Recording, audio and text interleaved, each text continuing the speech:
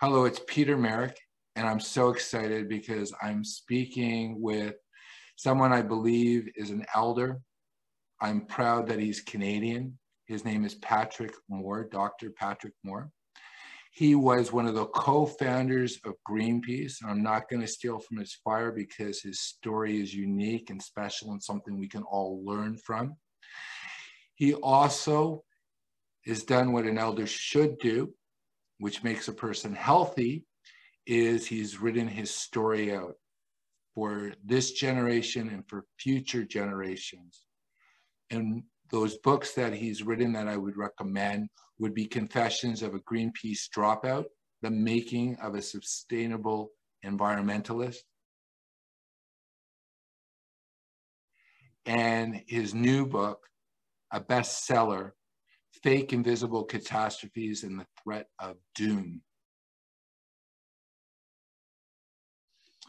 And what I believe is so important for today, and the lesson that I hope that we are able to convey through our conversation, is we are in need of elders, people who've actually gone through the fire, spent time, reevaluated themselves through introspection, and now speak their truths so the next generation can learn from them and speak their truths. Because right now, so many people are being deplatformed, being defriended, and are being publicly humiliated, and they're not prepared for it. And Patrick has done that and come through the other side. And today, I'd like to go and share my conversation with Patrick, with you, so you can gain strength from a true societal elder. Patrick, thank you so much for being on with me today. Thanks for having me on, Peter. It's a pleasure. Well, Patrick, you have a very unique story. You started out in the woods of Vancouver Island, and you became internationally renowned for starting an organization that is not the organization that you started. However, everybody knows it's a household name. So if you can just share a little about your story. Well, as you mentioned, I grew up in the wilderness of northern Vancouver Island on a float camp, my dad's logging camp, in Winter Harbor. You can find that on the map on the very northwest tip of Vancouver Island, which happens to be the largest island on the west coast of the Americas, from Alaska to Argentina. There's no larger island. It's a beautiful place. I still live here in a town called Comox, looking out the window at a glacier. It's a beautiful sight anyways. We're surrounded by mountains. This area, of course, was under a mile of ice about 20,000 years ago, and thankfully it melted and created this beautiful landscape that we live in. We have so much wildlife. This is a special estuary, one of the most important ones on the west coast of North America, with a huge number of waterfowl and eagles and herons, and you would not believe it, how much bird life there is here, as well as wildlife, deer and bears and cougars and wolves. So Vancouver Island is still a kind of natural ecology, almost the whole thing. There's like hardly any people here north of the capital of British Columbia, which is called Victoria, on the very southern tip. So I grew up in a completely different environment than almost everybody of my generation. But the one-room schoolhouse that I had to go to by boat every day only went to grade 8.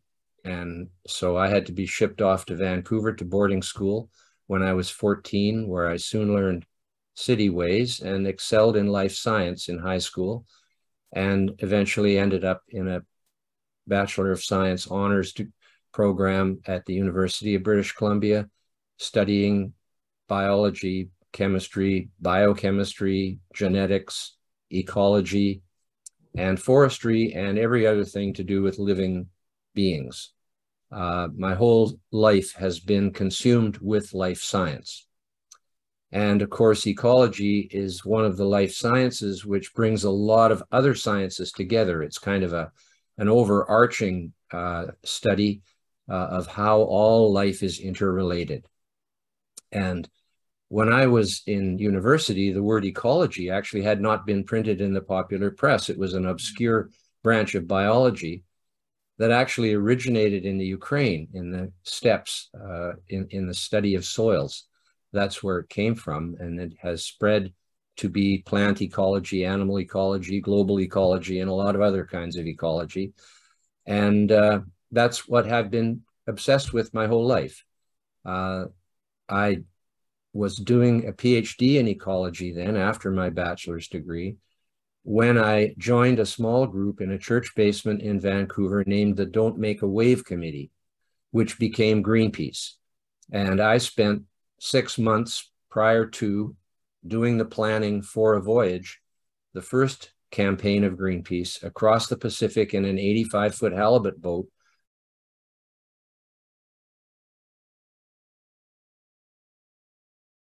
to stop 5 megaton hydrogen bomb testing in Alaska on Amchitka Island. And we won.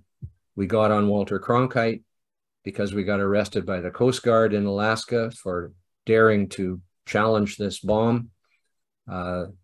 Tens of thousands of people marched in the street.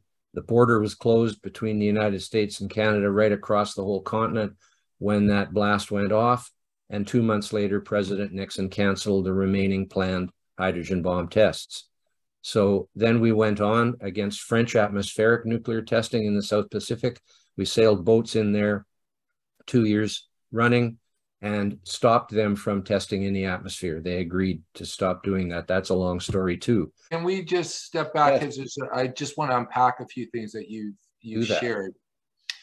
So going back to those first meetings before you got into that 85-foot boat to go and meet the US Coast Guard to stop nuclear testing. Yes. There were two gentlemen that you mentioned in the past were Quakers, and they shared about being witness to a crime. Yes. Bearing witness. And that is something which, since we last spoke, I've constantly thought about it, because we're looking around and I truly believe we are witnessing some of the hugest crimes against humanity, against the economy, against children, against people's health, against people's mental health, physical health.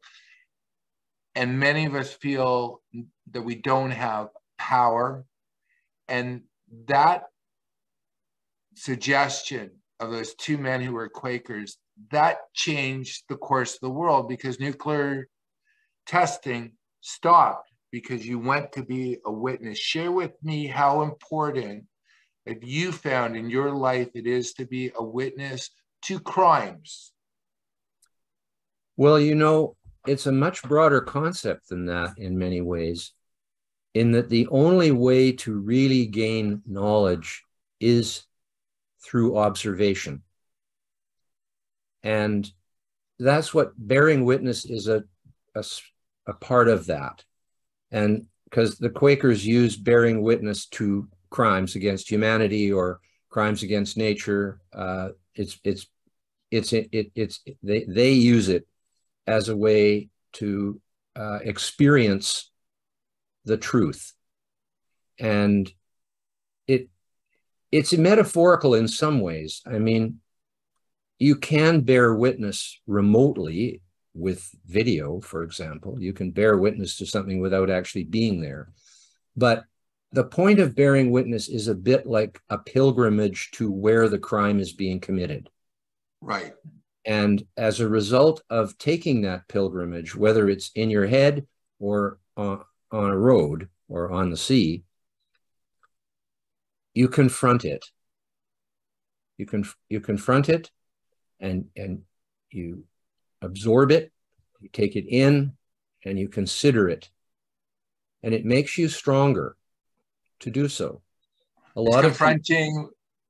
So it's what Carl Jung would refer to as confronting one's shadow, because we're all capable of the best within humanity and potentially the worst of humanity. So to witness. And one thing I just want to unpack from what you just shared, there was a statement that many people have heard in their life: a picture is worth 1,000 words. And I would add to it, an experience is worth 1,000,000,000,000 of those.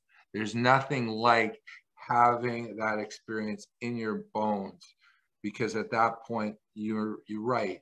When you put light, sunlight onto whatever, Yes, it that's cures everything. And I think a that good was metaphor. Justice Brandeis said, the greatest cure is sunlight.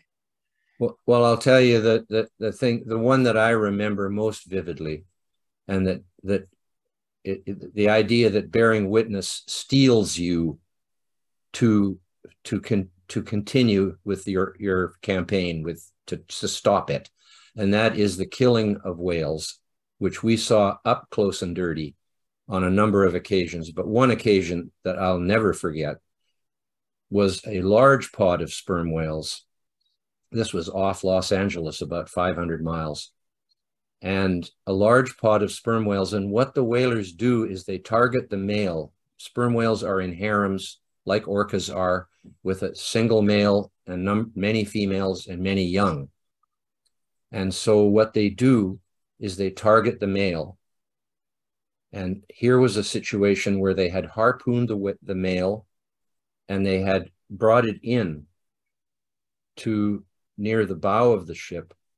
And then all the females come to try to help the male in some way that I'm sure they don't know what on earth they're going to do, but they all come in.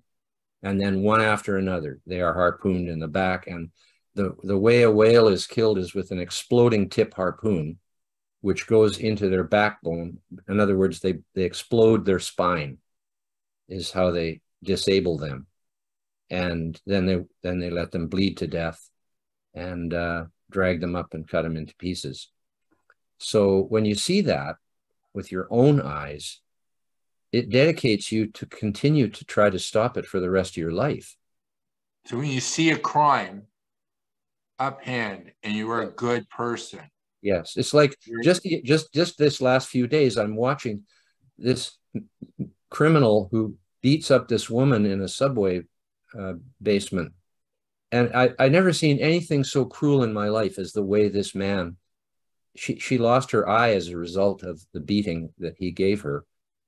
And I saw her on TV talking actually this morning. And that everybody should bear witness to something like that. And maybe they would get the gumption up to try to stop the crime wave that is occurring now, especially in the United States. In Canada, we're lucky. We don't seem to have this happening here.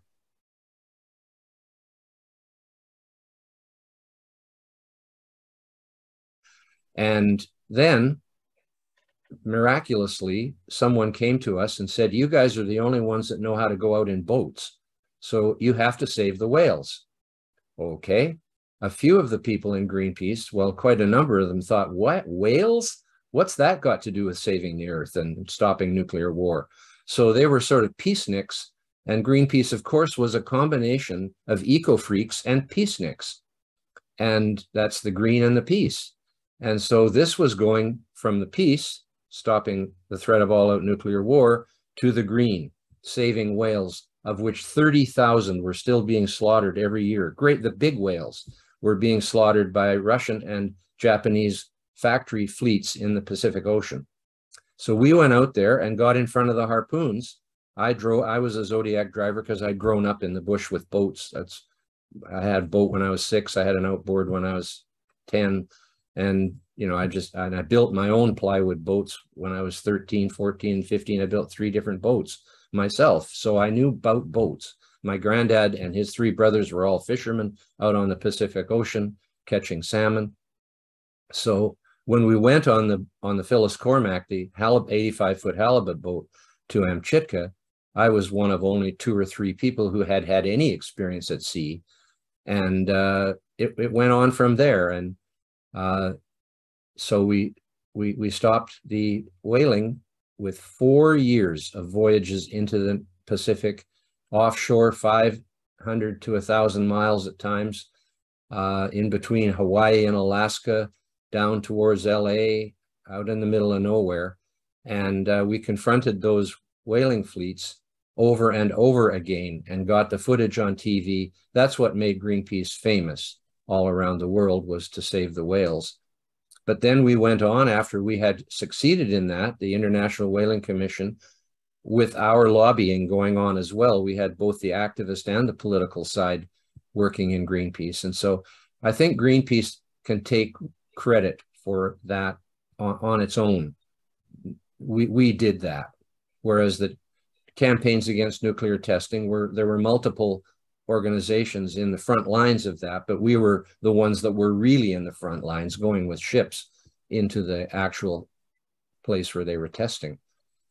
Then we took on the baby seal slaughter off Newfoundland, where 250,000 baby seals, still nursing with their mothers, were slaughtered each year in a most inhumane fashion.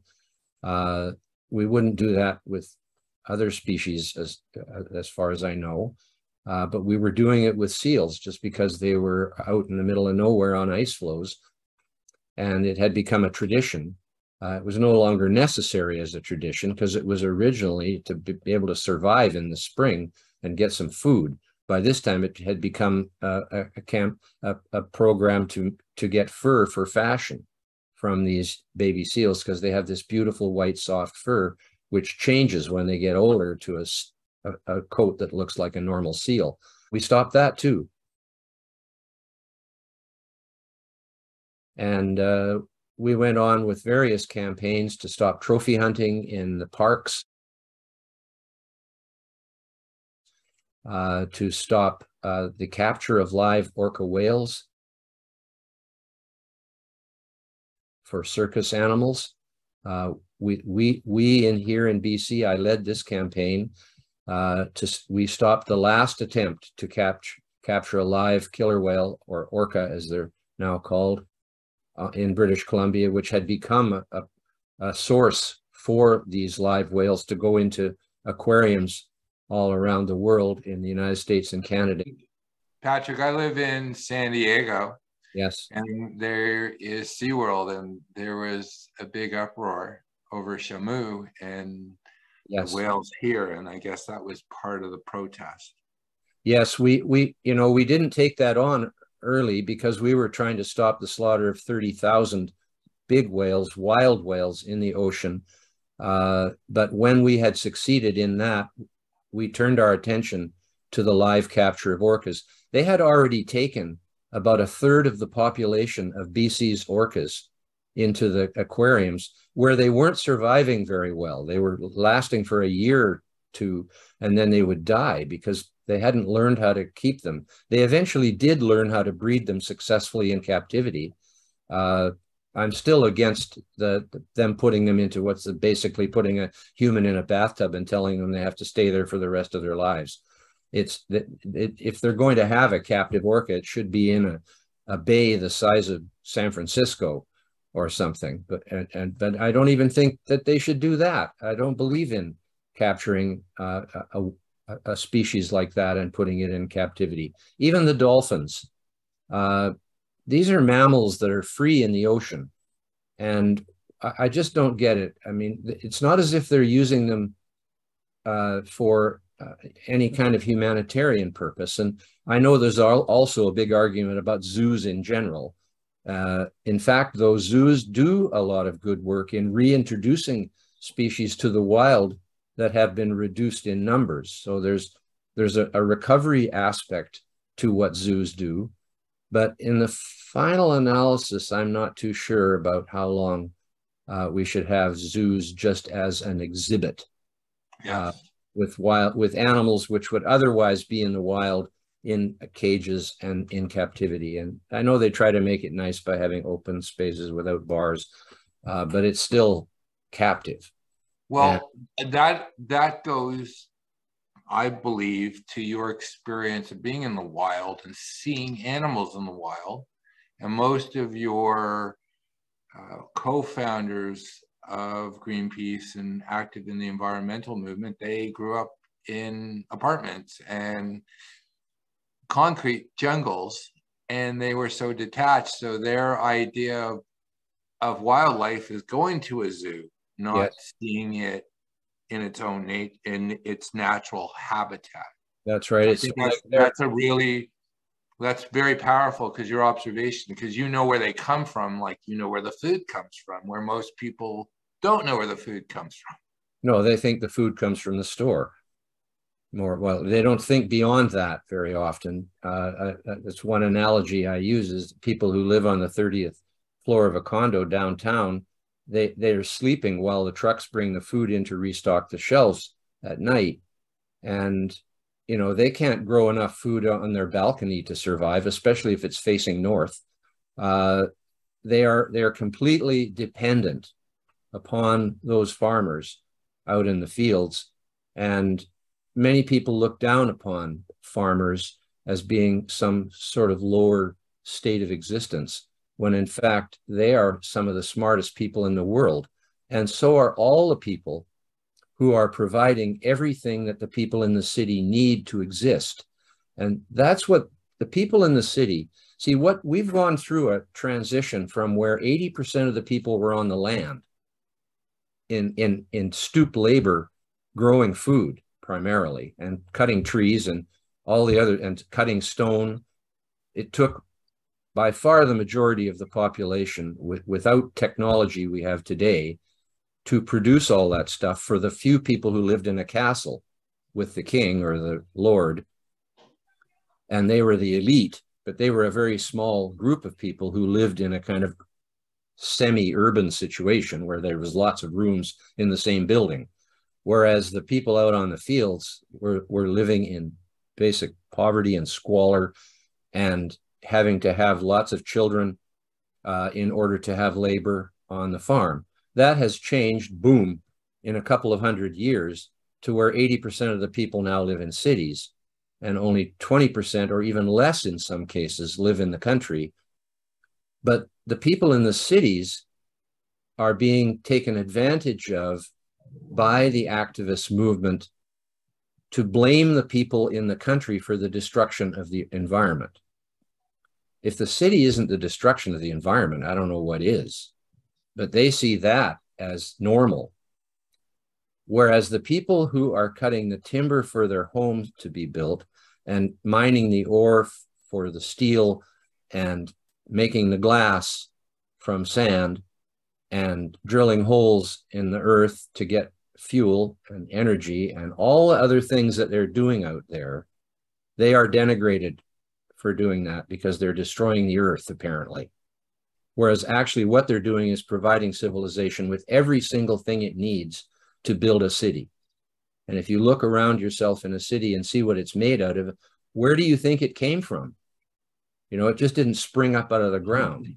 And so the real challenge is to do these things, mining, oil, fishing, logging, all these things, to do them in better ways. And that's a lot of what ecology is about. And sustainability is the exact word for that we try to do things in ways that are sustainable over the long run. And that's why I support nuclear energy to reduce fossil fuel consumption. It's not because I don't agree with fossil fuels. They should be conserved for things that can be done. Like nuclear energy can replace fossil fuels for at least 50% of the fossil fuels we're using today. All buildings can be provided with electricity from nuclear plants. Right now, we're burning a lot of coal and gas to provide buildings with energy. As a matter of fact, anything that is stationary, that is, doesn't move, can have a wire to it to produce electricity and heat. And that can come from a nuclear plant. And there's a lot of mobile things that can be electrified.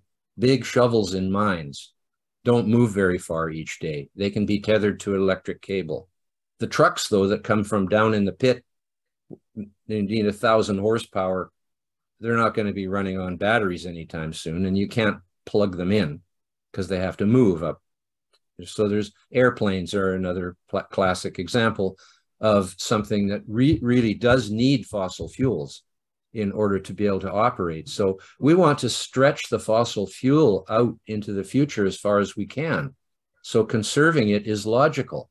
So part of what these people are saying, net zero, is actually a good plan, except zero is a stupid idea because airplanes can't run on nuclear power or hydropower or any other kind of electrical system. They need fuel, a liquid fuel. And so do big trucks and big mining equipment and many other things. But for example, shipping. We have lots of nuclear boats in this world. They've been for 60 years, nuclear submarines, nuclear aircraft carriers, nuclear icebreakers. The Russian icebreaker fleet is all nuclear, 6 big ships. That's so they don't have to refuel them. When they go up there in the winter, they stay there for 6 months, keeping the sea lane open between Murmansk and Vladivostok over the top of Russia, which freezes right to the coast in the winter. It's kind of a myth that the ice is disappearing in the Arctic. Like last winter, for example, there wasn't 1 square inch of the Arctic that wasn't covered in ice.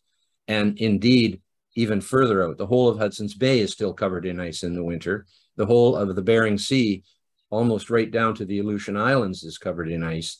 And over on the other side, Greenland and Norway and the whole north coast of Russia are covered in ice. And this is outside the Arctic Circle. So everything inside the Arctic Circle is a sheet of ice every winter still. And in the summer, it shrinks somewhat with still a great big sheet of ice around the Arctic Circle area.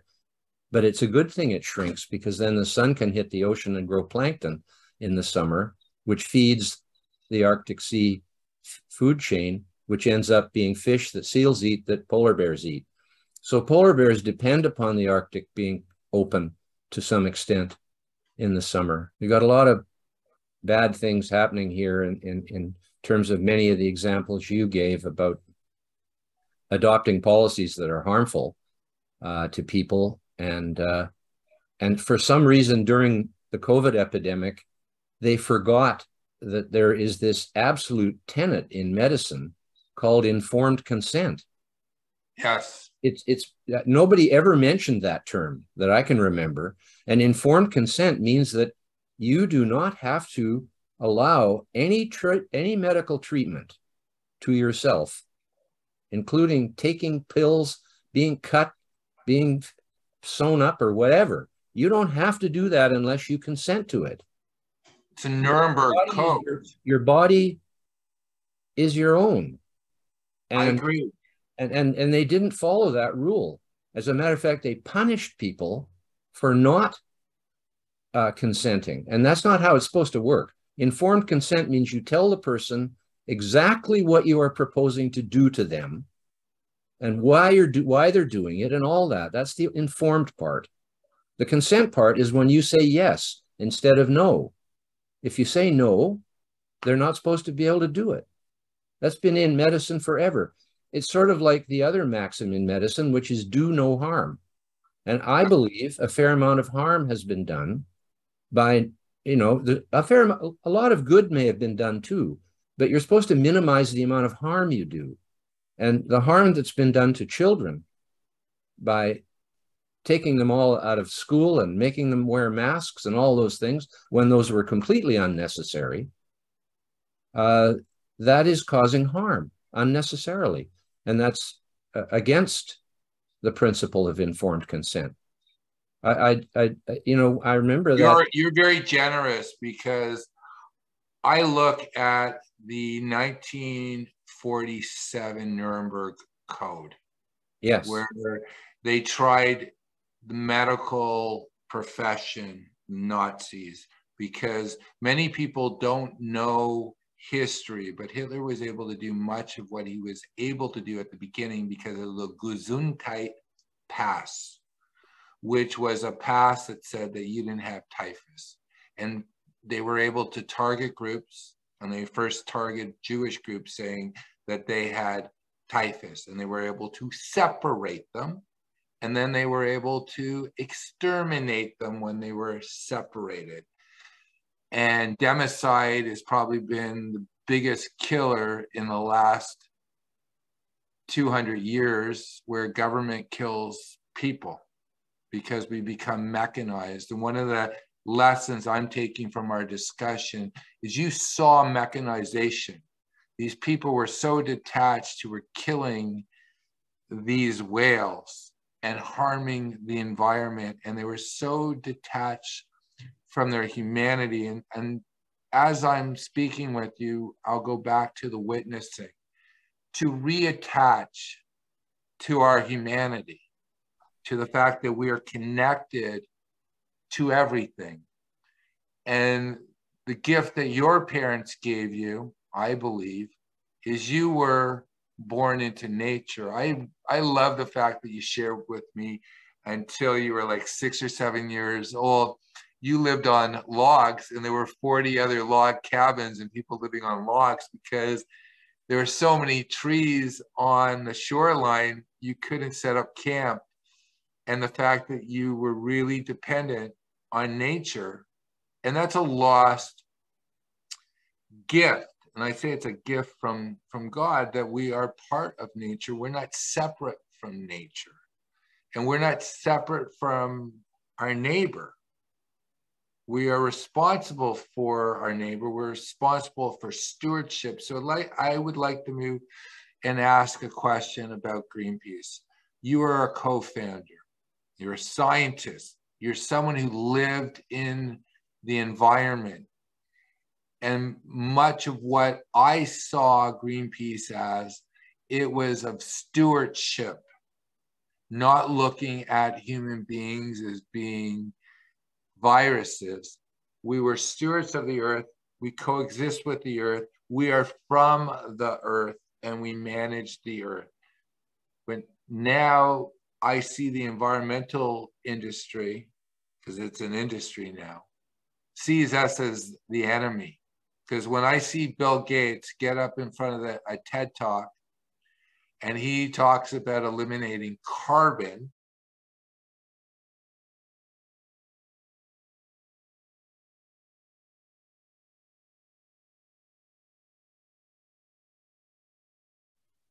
well, right now we're at 415 parts per a million. Yes, 420 something. And how much, when I breathe out and you breathe out, how much comes out of us? 40,000. So we like, I just want to point out to humanity, according to the Paris Accords, we are the problem, not just what we're consuming. It's just the fact that we're here. And that is something I want people to really see, that, because what I'm taking from our conversation, you're out in the environment, you're a scientist, you know this stuff, but other people, most of what they see and they hear comes from this little box. I realized, like, I saw what you were doing in the 70s when I was a little kid, because I'm 53, so I sort of have recollection of that.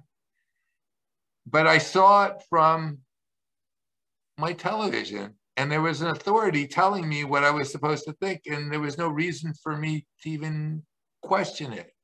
So I'd like to talk about the carbon situation, but I think your first eureka moment that, like, we're going off the rails in Greenpeace was it chlorine? Yes, I'll just talk about that briefly, because you mentioned the whole idea of humans being part of nature rather than being some kind of virus.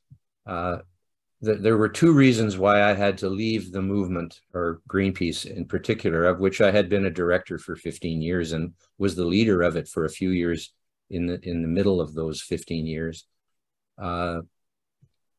First, at a philosophical level, they were beginning to call humans the enemies of nature, the enemies of the earth. And so this is the demonization of the human species as something separate from nature. And in other words, an evil element in life. So that's highly philosophical situation where they're making value judgments about good and evil. But the sharp end of the stick, which is what really made me say goodbye, you guys, I'm sorry, but I'm out, was my fellow directors, none of whom had any formal science education. They were environmental activists, social activists, people, entrepreneurs looking for a career, because now you could make a living in the environmental movement. We had about 1,000 people on the payroll by this time, and fundraising had become a major factor in our decision-making process. And but you know, I try to hold their feet to the fire to only take on campaigns that have scientific merit and are grounded in truth. And all of a sudden, somebody's suggesting we should have a campaign to ban chlorine worldwide. And it is true that many compounds like DDT, PCBs, dioxins are chlorinated hydrocarbons. That's a class of elements, of chemicals. But I said, okay, but you have to be a bit more nuanced here, because chlorine is one of the most important elements for living beings. And so we can't just ban chlorine worldwide. We have to have, you know, we could be banning some chlorine compound for certain uses or whatever, in the same way that we banned DDT for agricultural spraying of over the crops. But they shouldn't have banned DDT for malaria control, because it's the most effective way to control malaria, and it's used indoors. It's not used outdoors, but it was banned for malaria control. And as a result, countries like Mozambique, who had no choice because the superpowers said you either ban malaria treatment with DDT or we take away all your money. So that it was blackmail that was used to impose this on many African countries, where malaria just skyrocketed after they took away the DDT. But more importantly, chlorine is one of the most important elements in the whole periodic table for human health. Adding chlorine to drinking water was the biggest advance in the history of public health, and also to spas and swimming pools, preventing waterborne communicable diseases like cholera from spreading with people who are enjoying their swim or their bath. And secondly, about 80% of all our drugs, chemical pharmaceuticals, are made with chlorine chemistry, and about 25% of them actually have chlorine in them. When I was a kid, iodine was the most important thing in the medicine chest, you know, in a remote community with no doctors. Because if you got a cut, you put iodine on it to prevent infection. Iodine is in the same family as chlorine. It goes fluorine, chlorine, bromine, iodine, adenosine. Those are the halogens. They are very strong oxidizers. In other words, they're powerful antibiotics. And so they have a hugely important use in that sense. And then take salt, table salt, sodium chloride. It is an essential nutrient for life. We have to have it. That's why Gandhi made salt at the sea, to protest against the high taxes that the British were imposing on the people of India. And it was a symbolic gesture, but it was very, very effective. Sodium chloride is necessary. But if they wanted, Patrick, so they wanted to, like, people at Greenpeace at this moment, this juncture, they wanted to just completely get rid of the most important chemical compound that's been used, you know, to save billions of people through their drinking water and cure people, and they just wanted to get rid of it, and they were so disconnected. What were the arguments like at that point? The name of the campaign was Ban Chlorine Worldwide. And they, after I left, they continued on with that campaign. They brought it into reality and used it publicly, because chlorine is the devil's element. That was their terminology. And polyvinyl chloride, which is vinyl or PVC, which is an inert plastic made from natural gas and chlorine combined to make polyvinyl chloride. It's what houses are clad with. The plastic siding on houses is PVC. Your credit cards are PVC. PVC is everywhere. And they call it the poison plastic. Even though it is not even slightly poisonous. So it was just a completely irrational, stupid campaign that they thought made a good slogan for raising money. And that was where I realized that Greenpeace had gone from being a volunteer group with noble intentions to save the world from all-out nuclear war, to stop the slaughter of the whales, into a business with advertising slogans and eventually a racket selling junk science. That's where it ended up now. That's where it is now. Even knows who the leader of Greenpeace is or who the directors are. They're all behind closed doors. We used to be right out in the open. We were all spokespeople in the media saying who we were and what position we had. We were wide open. They are now hiding behind the World Economic Forum, basically, and are part of that cabal, which is promoting. Can we focus on that? Because it's very interesting, because that's a really good thread. You saw this organization, Greenpeace, have noble intentions get transformed. And one of the things I find very interesting is it called the Club of Rome, came up in 1960. That was during the time of Greenpeace's inception. Right, and then there was Ehrlichman, where it was a population bomb, right? Yes, that actually everybody was, I remember when I was a kid, and again, I have years behind me now, and I was watching Archie Bunker, and I was watching his son-in-law, Mike Sevick, who is... That was a funny show. Yeah, it was a great show, and why can't I remember his name? Like, his father was famous. Meathead. Yeah. And he was actually talking about, we're not going to have children because there's too many children, and everybody was like, humans are now the problem. And they would talk about somehow in Africa they would just have these people stop having children, stop being human. Yeah, I never subscribed to that. It was Zero Population Growth was the official name of the organization that promoted that. And so basically, we have the same thing happening now with net zero. It's basically an attempt to stop humans from flourishing. Yes. And because humans are bad and a negative factor in the universe, apparently. And this is all through history. Like, it was only 200 years ago that they were still burning witches in Salem, right? And they were throwing virgins into volcanoes in Mexico before that. And I don't know why it's always women that take the short end of the stick on this anti-human side of things. Because you and I use the example of a sperm whale with a harem. Yes. You and I are expendable. They don't need that many of us, but for humanity to continue, we need both children and women. And again, it's anti-human. And I'll give you an example. First, they attack being a male, because you and I have come out of our ancestors to protect the tribe, to sacrifice for the tribe. So you want to completely demoralize men, and then you attack the women. And you hear all this transhumanist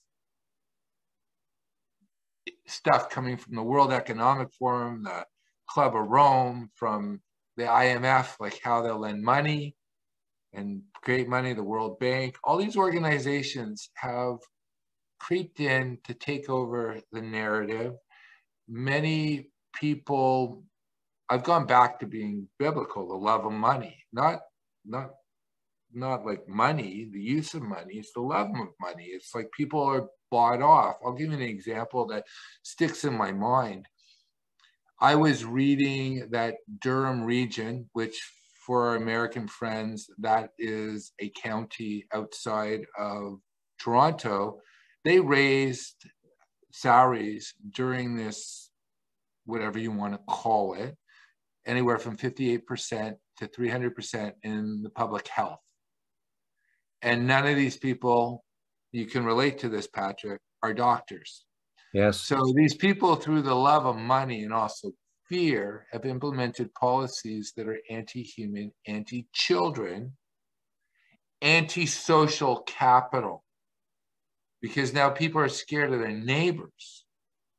It's a breakdown. And I don't believe they didn't know what was going to happen, because I was reading that many of these countries implemented propaganda on their own countries. It came out in Canada that the army was allowed to use propaganda tools.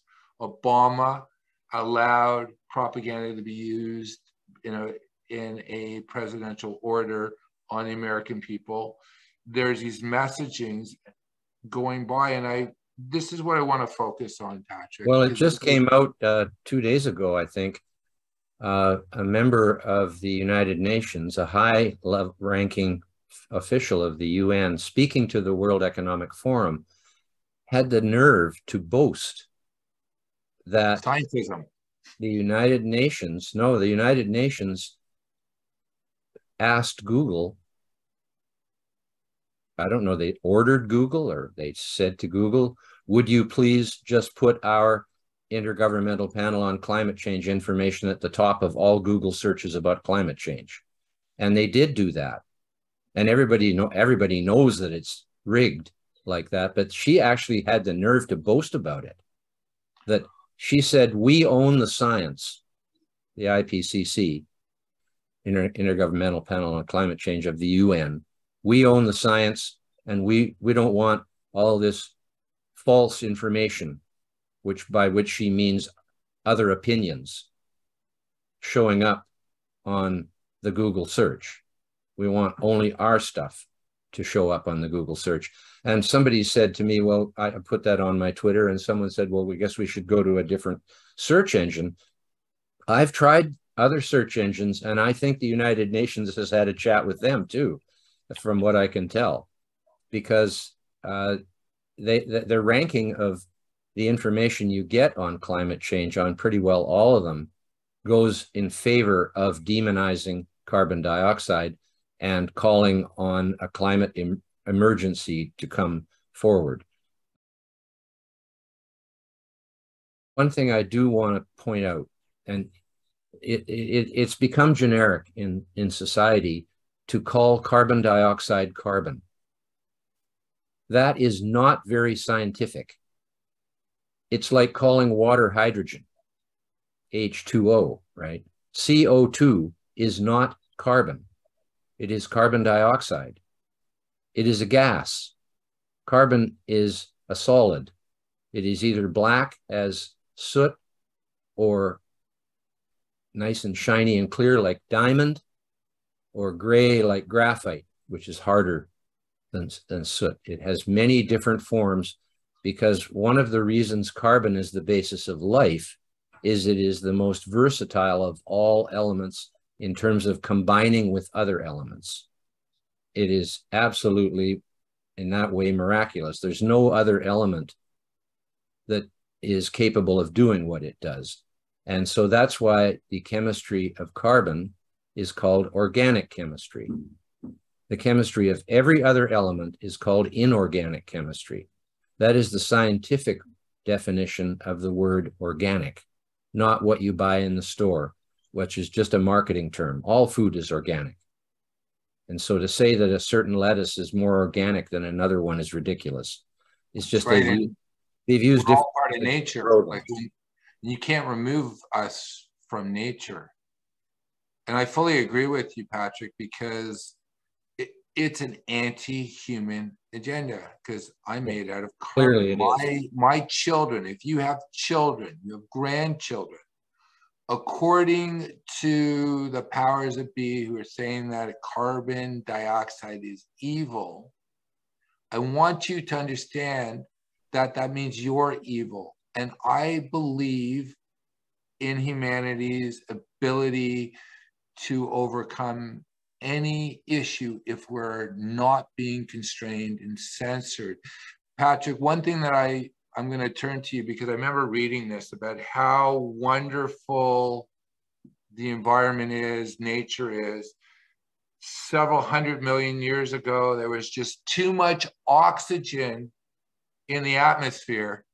And then magically, animals started showing up who took in the oxygen and turned out carbon. And it just happened. It happened in a short period of time. I don't know what that period's called, but it was almost like magic. And you tell the story that we were going through a carbon dioxide drought. And magically, similar to when nature, God created living life, humans and other animals that breathe in oxygen to convert it into carbon dioxide, magically, out of nowhere, the industrialization of humanity and making life better happened and reintroduced carbon that was stuck in the ocean and stuck in the permafrost and actually saved this earth. And can you elaborate on how carbon dioxide and industrialization and human beings creating it? Because I really think the problem that many people think, they think what a human being can solve everything, that we can duplicate what's already been here. And there's a genius in nature that we just showed up in doing it when nature needed it, similar to the first time life showed up, like animals and mammals and insects, when it needed it then to turn oxygen into carbon. And now we're turning, we're releasing the carbon that's disappeared. Yeah, it is quite fascinating, the history of the long-term history of life. Of course, at the beginning, there was no oxygen in the atmosphere. There was a lot of carbon dioxide from volcanic activity during the early years of the Earth when it was still really hot. And so all of the CO2 in the atmosphere and the oceans came from the inside of the Earth, as did all the water came, but water condensed mostly as a liquid and made the oceans, whereas carbon dioxide is a gas, no matter what state the Earth is in. You can't get cold enough to make it into ice anywhere on the Earth. Yet we have to do that artificially if we want to make dry ice, which is frozen carbon dioxide. Carbon dioxide does not go through a liquid stage on its way to a solid stage. It goes directly from a gas to a solid. So carbon dioxide is always in the form of a gas, either in the atmosphere or dissolved in the ocean. The ocean has nearly 50 times as much carbon dioxide in it as the atmosphere does. So a very small change in the ocean CO2 by warming and cooling. When the ocean warms, it gives off gas, including CO2. So if the ocean gives off 1% of its CO2, it causes a nearly 50% increase in atmospheric CO2. So there's huge fluxes involved in this, but CO2 was always in the atmosphere and is the only reason that life could have existed, because life is carbon-based and all the carbon in life comes from CO2. That's its origin. From CO2 in the water originally, when life was confined to the sea for 3 billion years, life was confined to the sea, unicellular and microscopic. Not a very exciting time. But during that time, a lot of things happened. They went from bacteria to cells with chloroplasts and mitochondria inside them. So that was from the prokaryotes to the eukaryotes, that's called. Also, photosynthesis came into being, which was the miracle of plants having chlorophyll, which made them able to combine carbon dioxide and water, two very simple compounds, and make sugar, glucose primarily, which became the energy for all life forever, including now. So that happened really early on, like 3 billion years ago. Another one of the things that happened was early life had no sex. the cell, the individual cell just split into two cells, the same. So that's how life, when life started, everything. So the only way that any change happened was through mutation. Whereas when male and female came into being, from mitosis, which is just a splitting and two equal identical cells occur, to meiosis, where the nucleus separates into two separate DNA pockets, and they are then different from each other.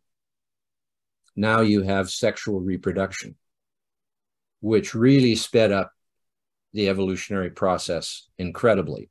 Now, this is before any multicellular organism existed, before anything came on the land. Multicellular organisms came into being 540 million years ago is the date they use for the Cambrian period. And the Cambrian explosion refers to the fact that because of tissue differentiation, in other words, we are made of many different kinds of tissues. If it wasn't for that, you can't just have one kind of tissue making a multicellular organism. It would just be a blob of cells all the same.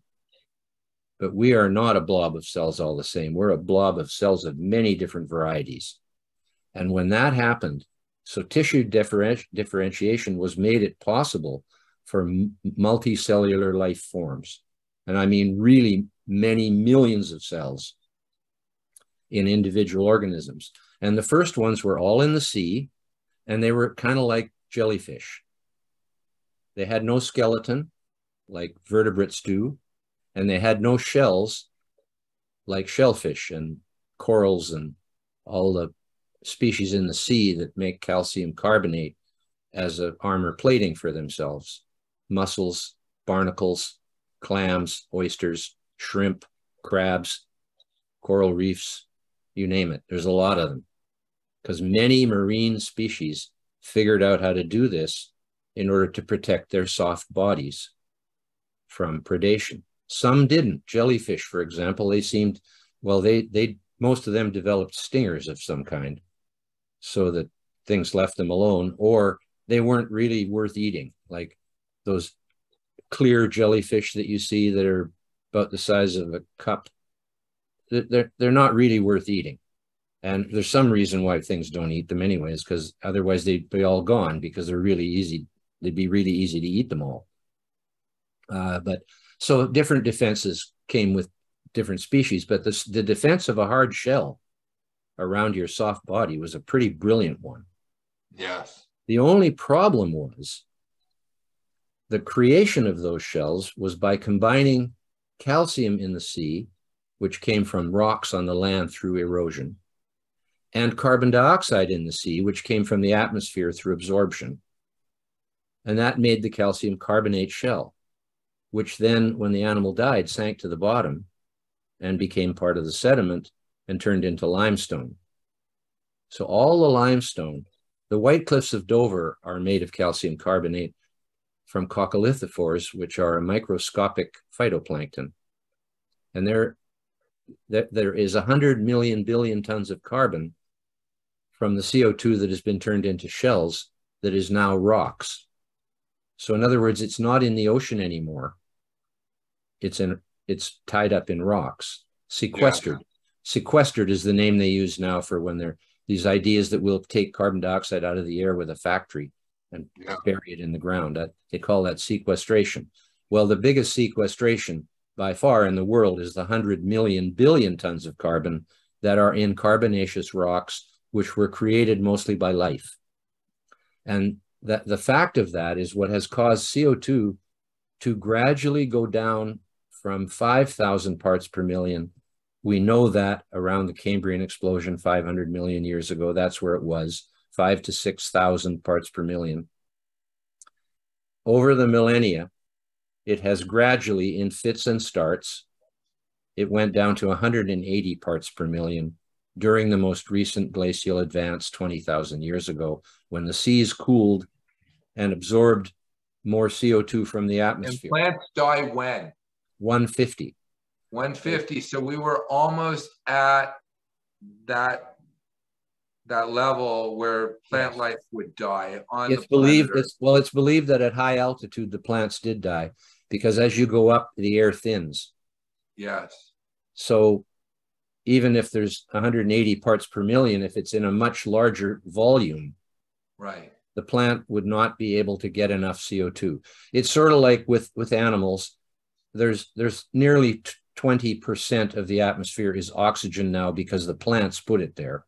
Yes. The trees put it there, and all the other plants. And that, if you take that down to 10%, we're gone. We need a certain amount of oxygen to survive. And the amazing thing is that we need like 15% or more oxygen. And plants survive at 0.04%. At 0.015% is where they die.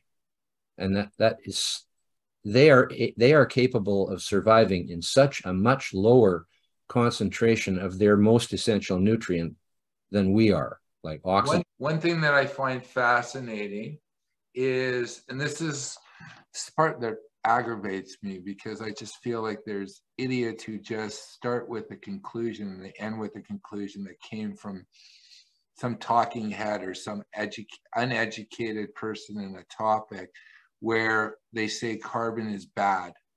Yes. Carbon dioxide is bad. And if you have more carbon in the air, and it's a known fact with growers that if you have a greenhouse and you pump it with anywhere from 800 to 1,200 parts, and you shared with me it's because it's economical, it'd be better if it was at 2,000. Trees use less water and they grow faster because it is food for them. Food. And the fact is, I breathe out carbon because whatever you want to call it, God, nature, I was created, you were created to work with the environment to provide the nutrients, because it didn't have species that were producing carbon, but we showed up and we started taking out the oxygen, because at one point in the atmosphere, the oxygen was so high, it was going to be lethal to the plants. And then we came about, we just, boom, not just us, but other species like us who needed oxygen.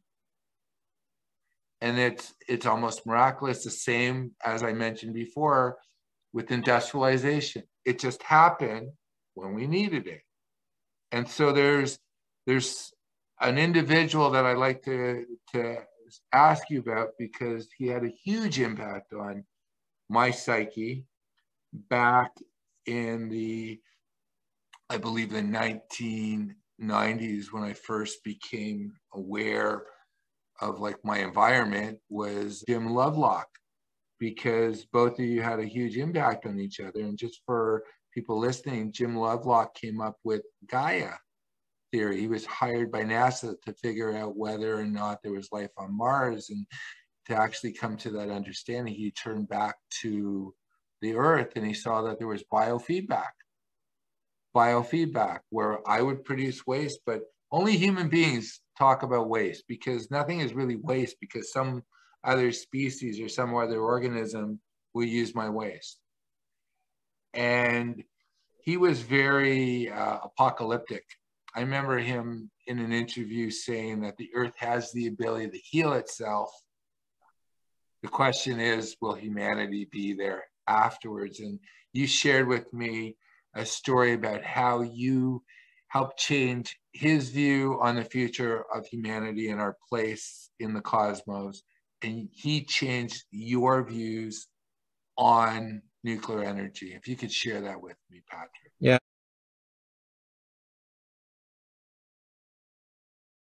It's a wonderful memory. I had read all his books, Jim Lovelock's books, and I agreed very much with his holistic view of the cycles of life. He had a brilliant mind, He proved that there was no life on Mars, but that didn't stop NASA from continuing to speculate that there was life on Mars, because that's the best way to get money out of the government to study Mars some more. And but that's a side trip. He understood life on Earth very well, but he also shared the pessimism of the doomsday crowd who said that humans are destroying the planet. He once was quoted as saying that the human species will be reduced to a few impoverished people huddled around the Arctic Circle.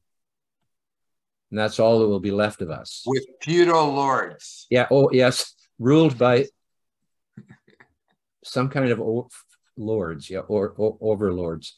Yeah, it was a really totally dark vision of the future. And so, but as a result of my believing that he had some of the most wise things to say of anybody, I emailed him and invited myself to come and talk to him, because I knew that he supported nuclear energy. And I had gone through the early years of Greenpeace I already knew I'd made a mistake in lumping nuclear energy in with nuclear weapons. Because the way I put it is we should have lumped nuclear energy in with nuclear medicine, because nuclear medicine is used very effectively for radiation treatment for cancer. That's just the tip of the iceberg. There's a lot of use of radiation in medicine, and it's a positive thing. And so is nuclear energy. And we made that mistake because of our fear of all-out nuclear war and fear of radiation and all those fear things that can make your worldview twisted out of all proportion. Yes. And so I wanted to find out from Jabe Lovelock in person. I wanted to talk to him about why he thought nuclear energy was okay. And I also wanted to share with him my very more positive vision about carbon dioxide and its role in the history of life, and it's the need actually to reverse the downward trend in CO2, because it had become lower than it had been in the whole history of the Earth during the last glaciation, most recent glaciation. I never say last glaciation because that could mean the final one. And we have no reason to believe that the Pleistocene Ice Age has ended. We appear to actually be already in the 80,000 year decline in temperature into the next glacial maximum, which would be 80,000 years from now. So not too much to worry about tomorrow. But I went over there, and he graciously invited me to his home. I arrived in the afternoon. We had a nice dinner with his wife and son, and slept overnight in his house. And the next morning we got up and went out to walk on a cliff above a beautiful, well, it's that part north of Cornwall where you end up going into the channel that goes to, it's not York, I don't think, but anyway, it's a beautiful part of the country. It's just total countryside. And we walked for 4 hours talking about these things, came back for lunch, and later in the day, I got on a train and went away, realizing he told me, he said he'd be perfectly happy to have a nuclear reactor in his swimming pool out behind his house to provide the heat to his home, just a little one. And what harm could it cause? He explained to me his interpretation of the history of nuclear energy, how there'd been a couple of blips, but till then, was this before Chernobyl? No, it was after Chernobyl, of course. Chernobyl was in 1986. Yes, and it was an anomaly. It was a total exception. Not only were those reactor designs flawed, the whole Chernobyl fleet of reactors that the Russians built behind the Iron Curtain without any input from the West in terms of safety. They took their plutonium production reactors, which were meant for making plutonium for weapons, and basically transformed them into electricity production. But they were a flawed design, but they worked fine as long as you didn't invite a group of engineers from Moscow, which were sent down to look at one of the 4 reactors and do an experiment. The Chernobyl accident happened during an experiment, not during normal operating conditions. And the people who came down there, the nuclear physicist people, told the operators of the reactor to turn off the safety systems that would prevent a runaway reaction from occurring. So the operators turned off the safety systems, and it happened. The reactor blew up. And that was basically an atomic explosion. It wasn't a meltdown of the core like 3 Mile Island and Fukushima. Fukushima is a whole other question, but nobody died from radiation at Fukushima. Nobody died at Fukushima until they evacuated the whole town, which wasn't really necessary from a radiology point of view. It was a public relations thing to move those people. But they also evacuated 7 intensive care wards in hospitals, resulting in the death of 2,000 people. So they killed 2,000 people by evacuating the town. And what's that saying, Patrick? Something good intentions create. Yeah, is paved with the way to hell. Yeah. and that really is something that I think I'm following the theme of your life. And this is something, as I shared at the beginning, that what's important is you're an elder and you've seen, you've witnessed nature. You witness potential, horrors of how we treat fellow species, like the potential of blowing us all up, and you dealt with that. And you also witnessed how money corrupts, because Greenpeace got co-opted by the World Economic Forum, by the Club of Rome, by interests. Like, I remember when I was young, there was a company called Benetton, and they were like, it became, like they were being co-opted, right? Like, I'm green, I'm this, yes. I'm that. Well, and I'm certainly not saying that the majority of people who've bought into this world is ending due to carbon dioxide climate emergency. That many of them have good intentions. Of course. They are not aware of the fact that it is basically a hoax. And I'll just explain for people the structure of this situation. Yes. The quiet part is the politicians giving the scientists in the universities money to produce the scare story for them. Yes. And that is billions of dollars flowing into the university systems, all of whom have become cash cows for the scientists who, if they don't mention climate change in a negative way in their proposal, they're not going to get any grants, right? It's all fixed at that level because the politicians want this story so they can tell their constituents, you better do this, we better do this, or the earth will come to an end, basically, through a climate emergency. And so that's where it starts. But that is not publicized.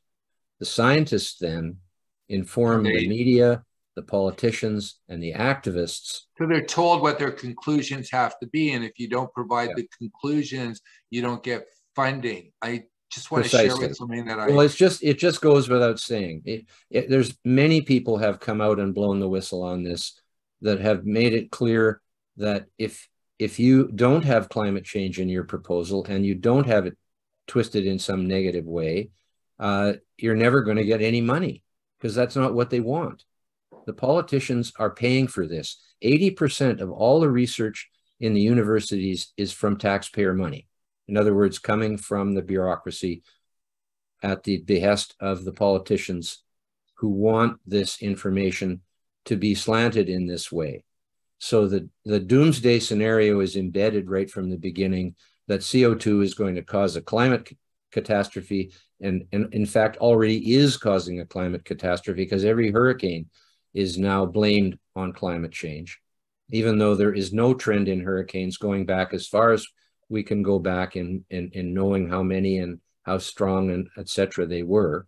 There's way more infrastructure in the way of hurricanes now. And if you look at the recent Florida hurricane, Ian, the people are building thousands of homes on the barrier islands, like offshore, right, in a hurricane place. And they're building them out of ticky-tacky half the time. You look at these destroyed buildings, they don't look very substantial to me. I agree. You know, you have, in a hurricane place, especially right near the ocean, especially if it's sand, never build your house on shifting sand. That was in the Bible, right? And these people are building their houses on shifting sand, and they're building inadequate structures. I got a question to ask, because this is a pet peeve with me, and it has to do. Let's start. When I was reading one of your books, I remember reading a section saying viruses, carbon dioxide, two things you can't see but we're scared about. You know, the fact that, and I've seen Project Veritas where they were talking to people from CNN saying it happens to be this scary thing that I can't talk about because I won't be able to post.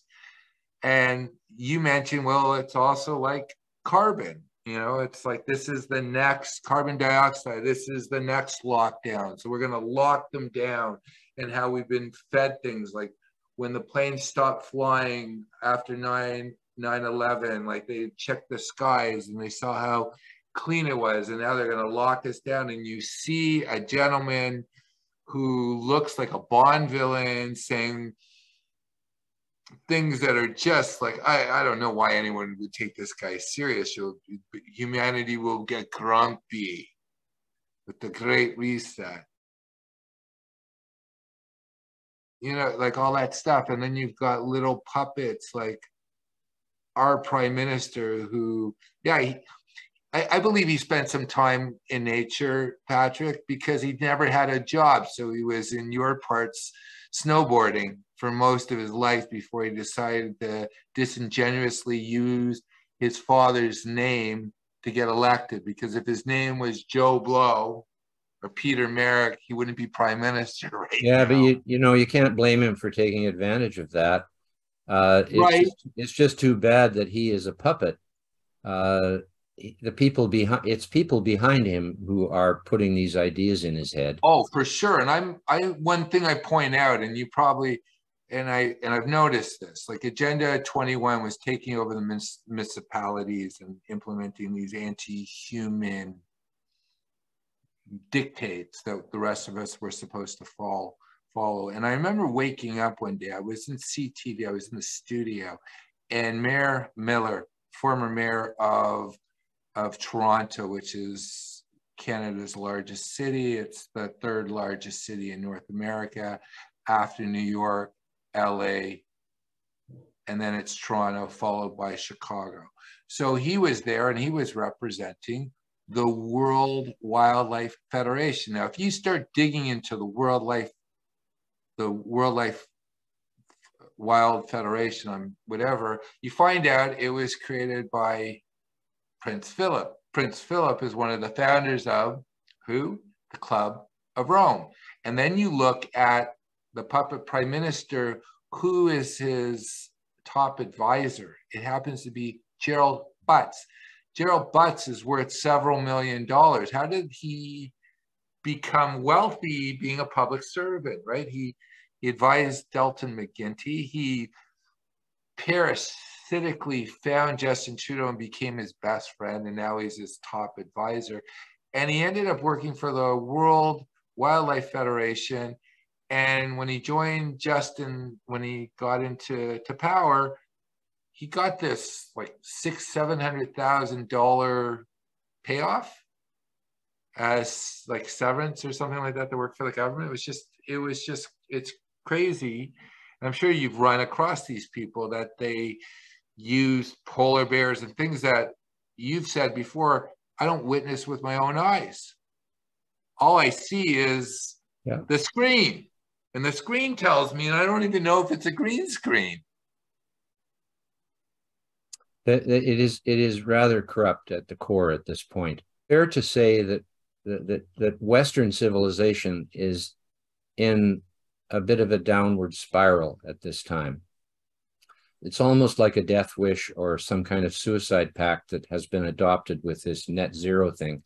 And it's amazing that people have to say we should stop with the net zero thing. Like, it should be obvious to everybody that that was stupid. You know, if you electrify every car, and I'm not against electric cars, I just don't believe on forcing them on everybody. But if everybody were to have an electric car who has a gas car now, it would nearly double the amount of electricity we need. At the same time, we're shutting down gas plants and coal plants and nuclear plants and opposing hydro projects. And so that can't happen unless we double the amount of electricity we produce. And then on the other hand, if you even further ridiculous idea that batteries will be the backup for the intermittent wind and solar plants, how can you charge the batteries if the wind isn't blowing? So the only time you can charge the batteries is when you are also having to supply the full amount of electricity that is needed at the moment, right? And I agree. When you start, Patrick, when you start digging into like lithium batteries, the average miner of a lithium lives to about 35. The fact that you will not recoup the energy that goes to make an electric car. These electric cars are bombs. I'm in California right now. They've outlawed combustion engines by 2035. And when we were having a heat wave, they were telling us not to plug in our electric cars. It's like, this is, but that isn't an indictment of the electric car being a real thing.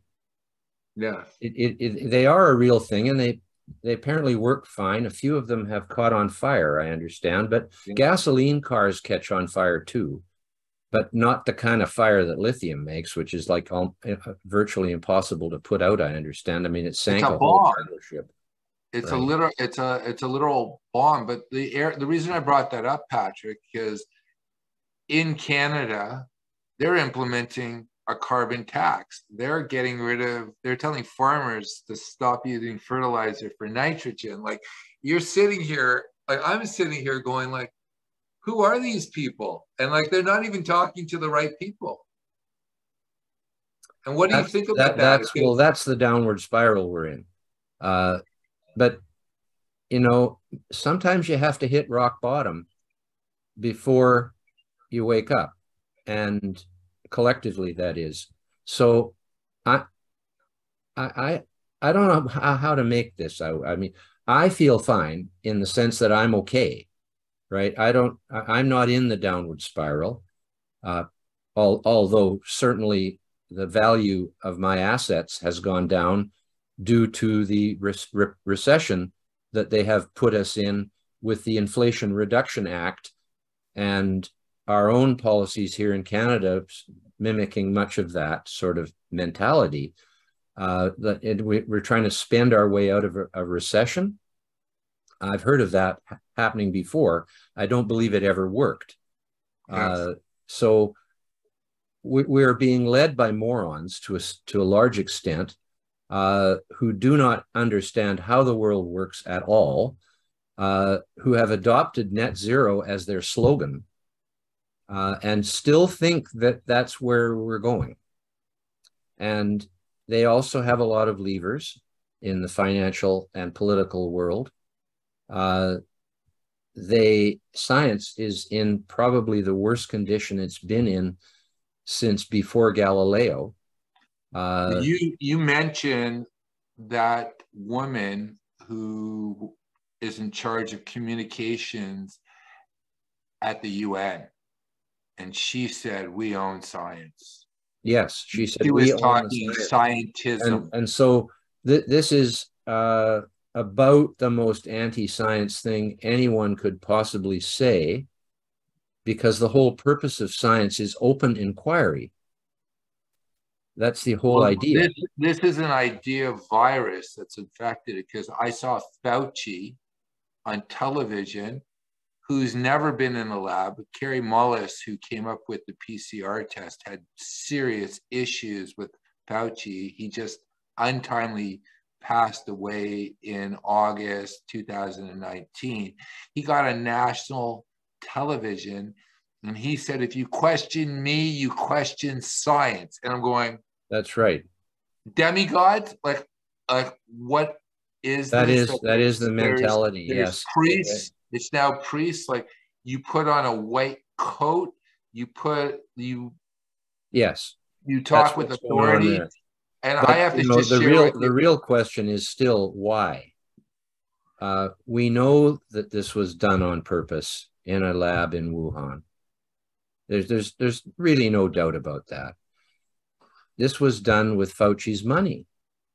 He funneled it through a nonprofit in the United States to Wuhan to do this experiment, if you want to call it, to do this transformation of a virus into one that was not infectious to humans by using genetic modification in mice. We know the whole sequence. It's all been told.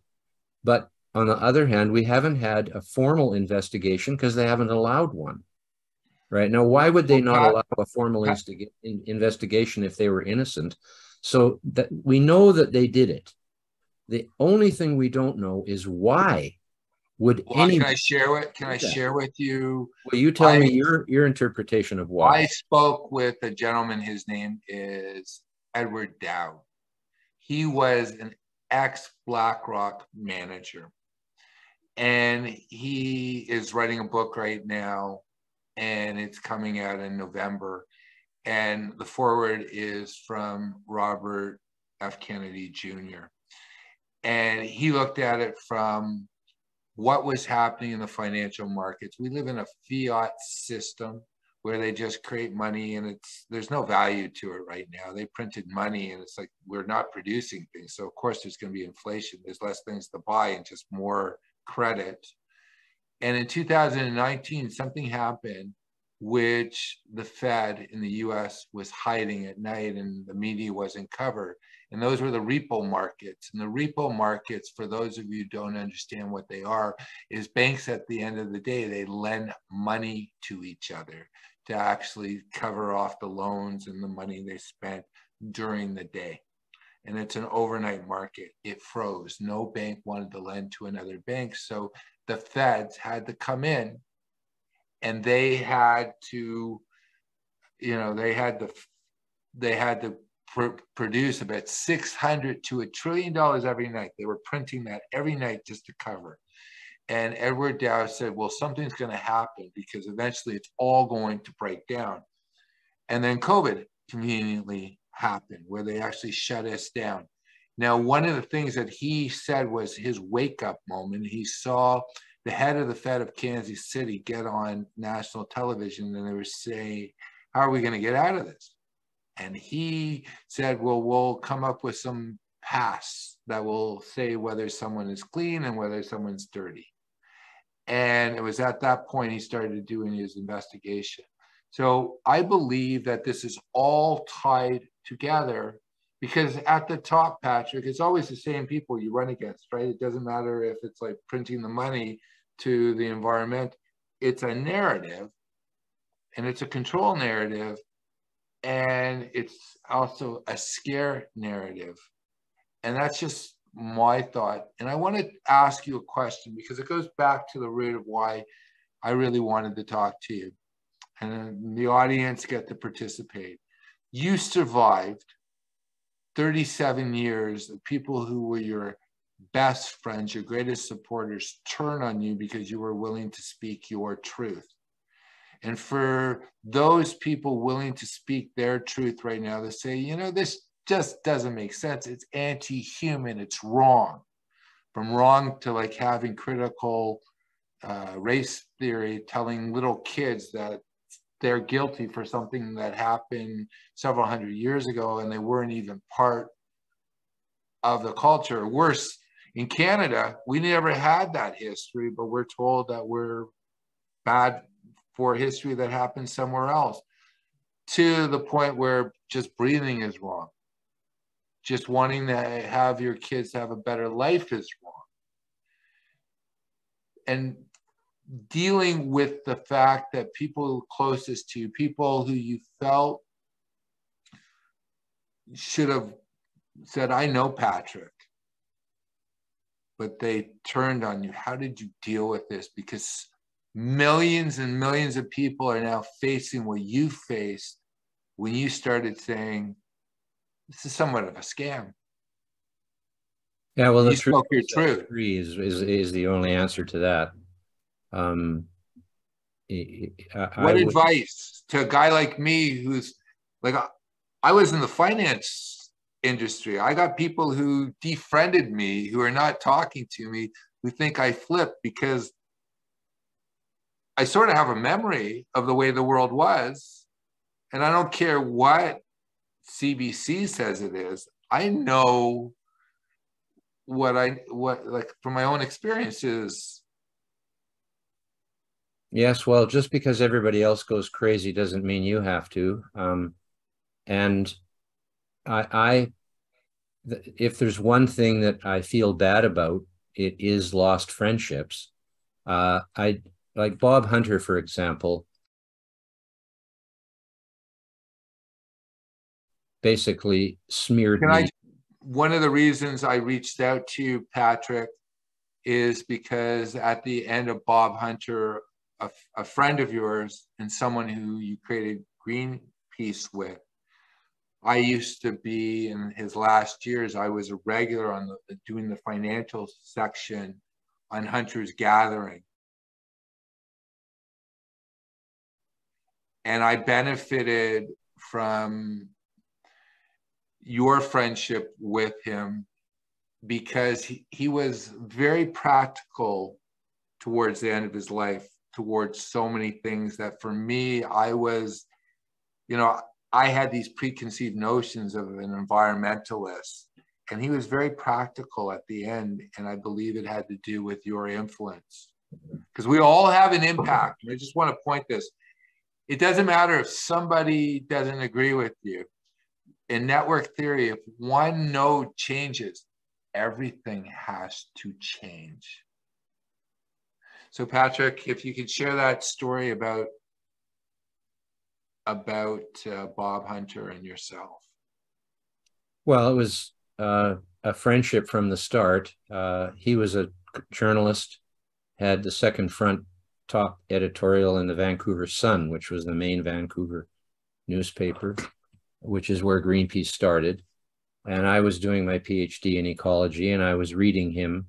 And he knew about me because I had got in the papers for, during my PhD, it became controversial because I was countering this huge mine proposals waste disposal program.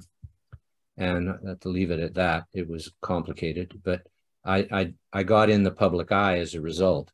And so Bob and I knew each other vicariously. And when we met, it was at the first meeting of the Don't Make a Wave Committee, where a number of new people came into what had been up till then a very small clique of people with this idea to sail a boat to the Aleutians to protest US hydrogen bomb testing. And Bob and I both came in to say, we're in with this program. And that's how we met each other personally, was at that first meeting we attended. And we became fast friends immediately. And were for many, many years.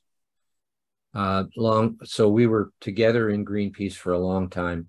Bob eventually burned out in the mid-70s, and I took over as the president of the Greenpeace Foundation, which the original group was called, until 1979,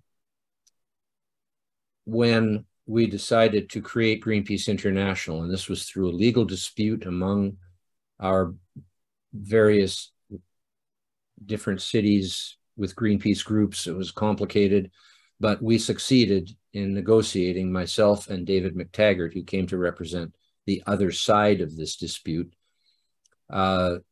negotiated the charter for Greenpeace International in 1979. Bob was still active, even though he was outside he wasn't in any formal position, but he was still influential. And he influenced a structure of Greenpeace International that was, in my estimate, not as good as it could have been from our point of view. But never mind that. We still were friends. Eventually, way later, when I had left Greenpeace, I was working in a forest industry forum. I'd also been a member of the BC Roundtable on the Environment and the Economy by this time. So I was a public figure working with a big committee of citizens to try to balance environment and economy and social issues. So it was interdisciplinary ecology. But I was recruited onto a forestry program called the Forest Alliance of British Columbia. My family had been in forestry at that time by 80 years, now almost 100, although we're not logging any longer due to political and financial reasons. But I still, of course, am a strong supporter of sustainable forestry. But I joined this group and ended up back in Toronto, where Bob had gone by this time and was a public figure on TV, and had a meeting with Monty Hummel of the World Wildlife Fund, who is part of the Betts group and all of that. Because Gerald Butts, I mean, was part of the World Wildlife Fund at one point. Yeah. And Monty Hummel, anyways, was the head of it. And the World Wildlife Fund had just published a big, thick paper about how Canada was destroying all its forests and there wouldn't be any old growth left in so many years. And it was all a bunch of BS. And because Canada has had a sustainable forest industry from the start. There's more trees now in the world than there were 200 years ago. Is that correct? Yes. And well, there's a whole story about that too.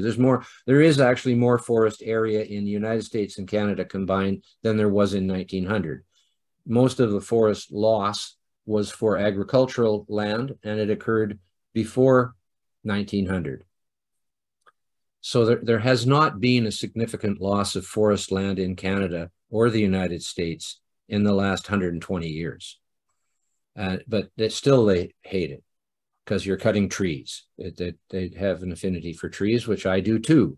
But I joined this group, the Forest Alliance of BC, to deal with the fact that the public, and most of the forestry in BC is on public land, to deal with the fact that the public had become turned against the forest industry by the environmental movement. And it was actually a really big threat to the industry. And I joined a group of former mayors and citizens of BC that were prominent. I had been a leader of Greenpeace. I was at that point the head of the BC Salmon Farmers Association because I started a salmon farm, which apparently is also evil.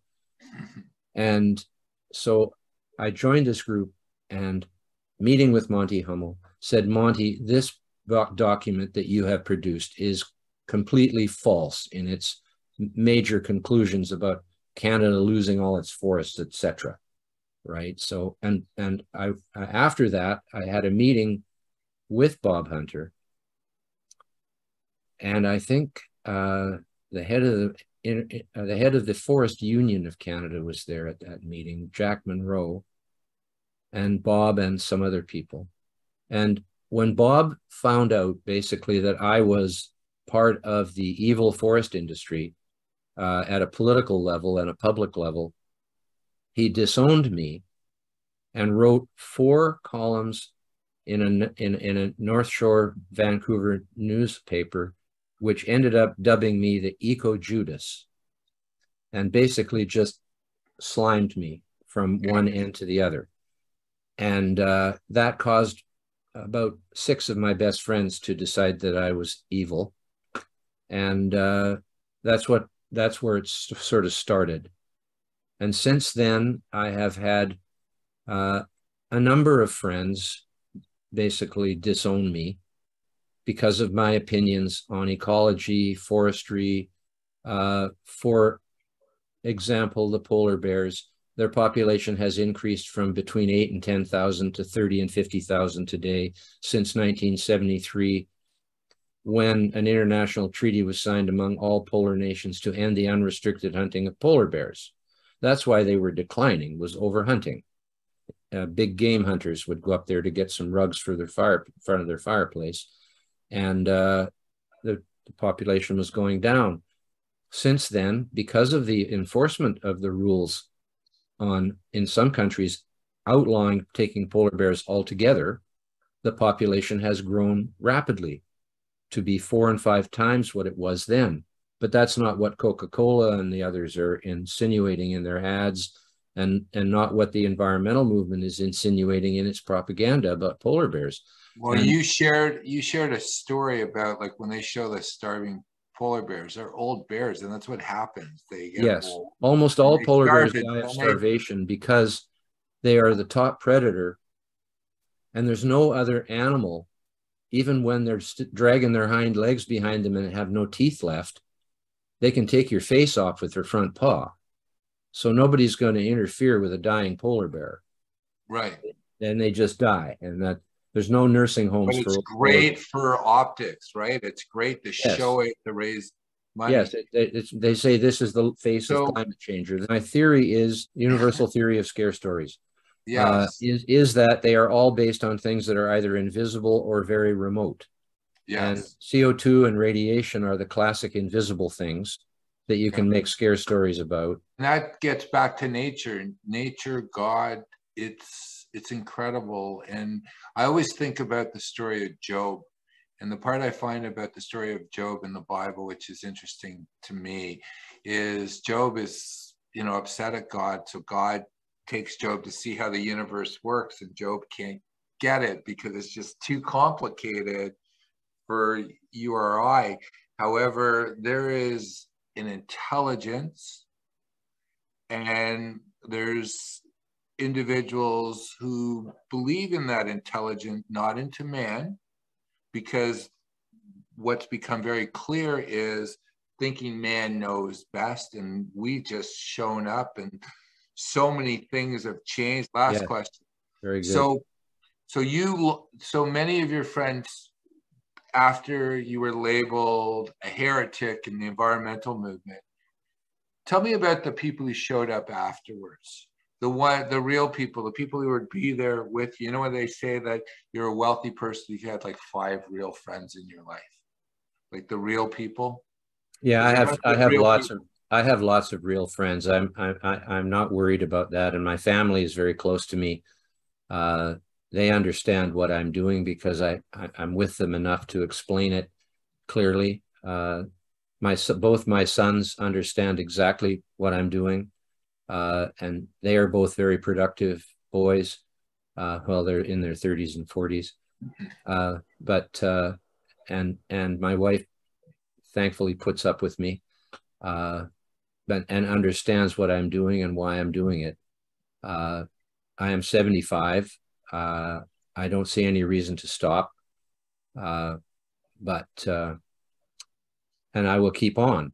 I'm really happy with my book, the fact that it has been received very well, especially by my peers. I'm a director of the CO2 Coalition, which has over 100 top scientists, economists, engineers, etc. And they like it. It explains things, I think, very well. I put a lot of effort into that book. It took a year to write it. And that's Fake Invisible Catastrophes and Threats of Doom on Amazon.com or CA. It's available anywhere in the world on Amazon, and it's available in an ebook, like a Kindle, or an audiobook, or a paperback, or a hardcover. So it's in all. And I would recommend, my recommendation is to understand how we can get fooled into a narrative to read Patrick's book, Fake Invisible Catastrophes and the Threat of Doom. It is an excellent book, and don't take my word for it. There is close to 3,000 positive reviews on Amazon, which is incredible. Patrick, thank you so much Thank for you, spending Peter. this time with me, and have a wonderful day, and it's always a pleasure. And the greatest healer for anybody later on in life is to mentor younger people. And I find this all the time. I sit down with business owners all the time, and they always give me unsolicited advice because they want to share their knowledge, and it's really important. Here with me is Peter Merrick, president of merrickwealth.com. Peter is an income and capital enhancement consultant, speaker and author. He is also a recognized expert in the world of succession planning. There's over 800 published articles and 3 industry textbooks. He's a Canadian who joined us today from San Diego, California. Thanks for joining us. So, Peter Merrick, tell us about you. Well, I've been in the financial service industry since the end of 1991. I graduated during the recession. The baby boomers were in their positions, so there was no jobs. So the two businesses that opened up were the technology field and the financial field. It was the Wild West in both of them. So I had this brilliant idea, and I had a friend of mine, and we started talking, and I said, hey, how difficult would it be for us to get a mutual fund dealer license? Not difficult enough.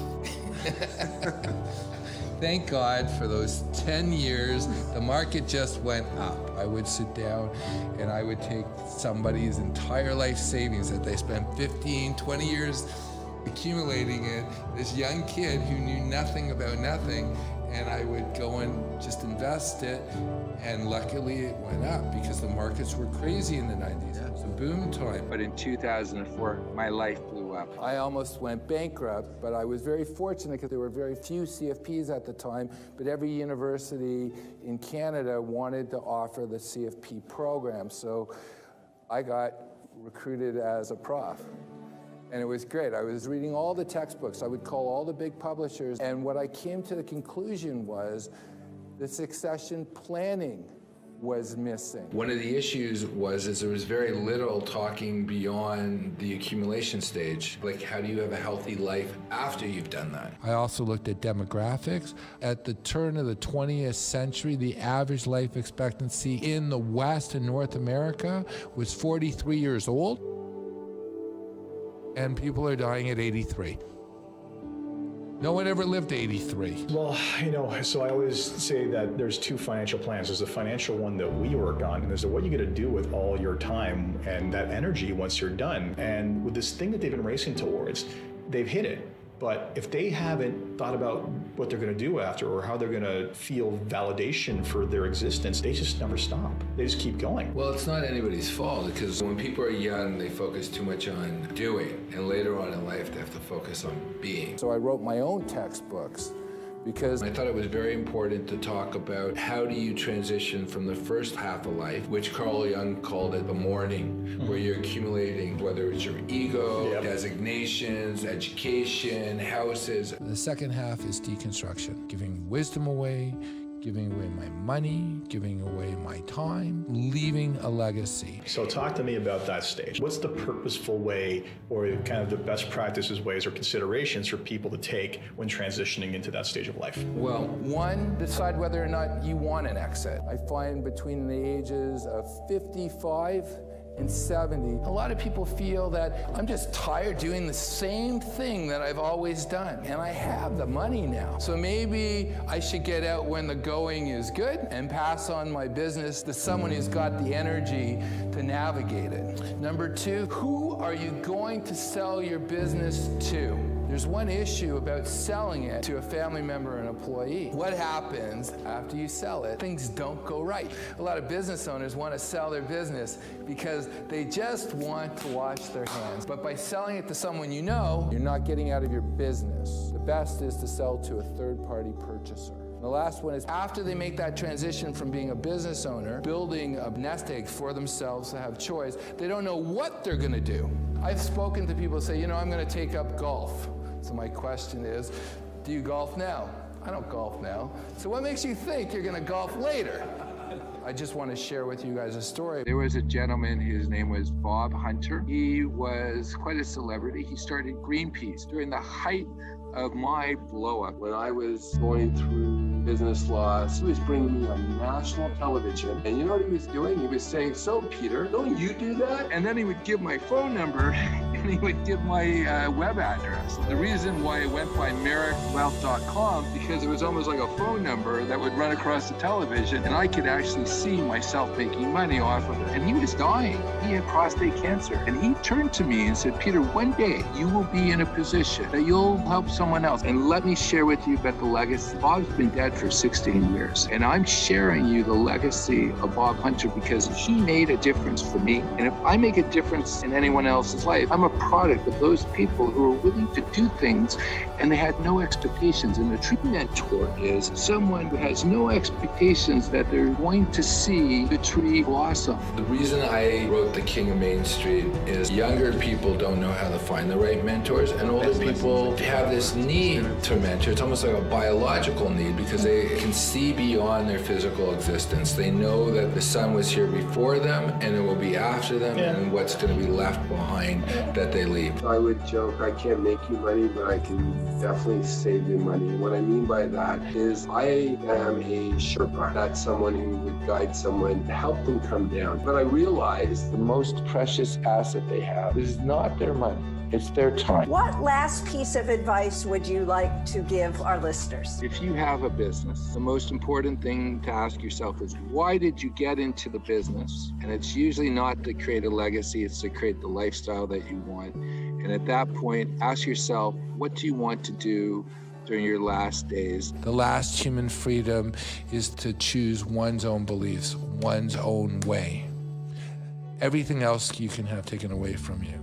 But what you believe and how you choose to act in the world, that is yours. And the greatest healer for anybody later on in life is to mentor younger people. And that is going to give you fulfillment emotionally, spiritually, and mentally. You guys have been wonderful, and I want to thank you, and I hope you guys have a great day. Thank you.